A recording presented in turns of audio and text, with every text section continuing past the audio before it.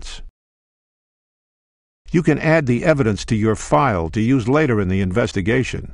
To get around the city, choose where you want to go on the map. You want to find the perp, you're going to have to talk to a lot of people. When you're finished with the witness, review the summary. You think it's going to help? Then put it in the case file. Your case file holds the stuff you've picked up. Move evidence and witnesses over into those forms to have them analyzed. Look here for those results when they come in. You want the lowdown on the report? Go talk to the tech. We need an arrest warrant to nail the perp, and we don't have much time. I'll try to help you out along the way, but you gotta take the...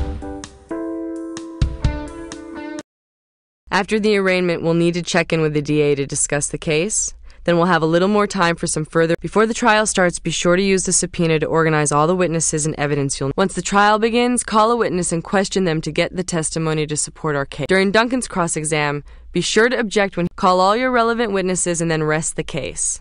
There will be a little time, then it's time for the jury's verdict. Getting a murder conviction means justice was served. That's about it. We better get going.